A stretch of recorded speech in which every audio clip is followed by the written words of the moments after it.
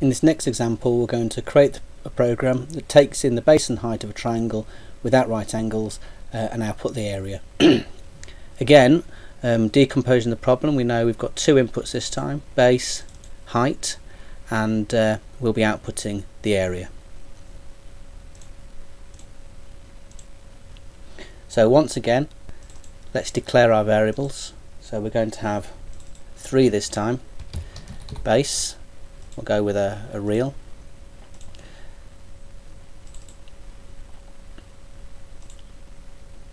Height, again we'll go with a real. And area. And if you've watched the previous video, you'll know why I'm going to set area to string. If you haven't, review the first video. I'll explain as we go along. So this time we need to ask for the base. Please enter the base length. And we'll take an input in, which is obviously going to be base. Oops. And we'll do the same for the height.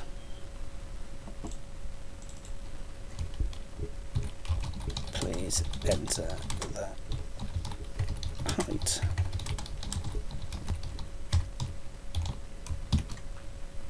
And we'll bring another input in.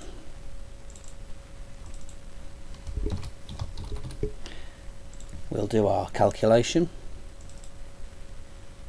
which is an assignment. So area, I'm going to use the to fixed again, and as you'll know, that's why we're using a string up here. So it's going to convert to string, allow us to format it to 2 decimal places. So the area is to fixed 0.5 times, and then base times height, H-E-I-G-H-T. A mistake there. And want to close one there. So half the base times the height, formatted, and don't forget we need to format this to 2 decimal places. Press OK, and we're going to output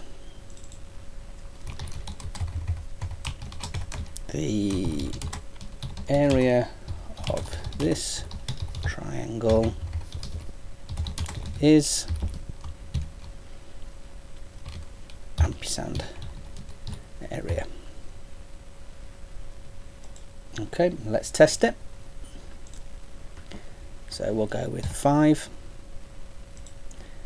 4, and we've got the area of 10, which is correctly formatted to 2 decimal places.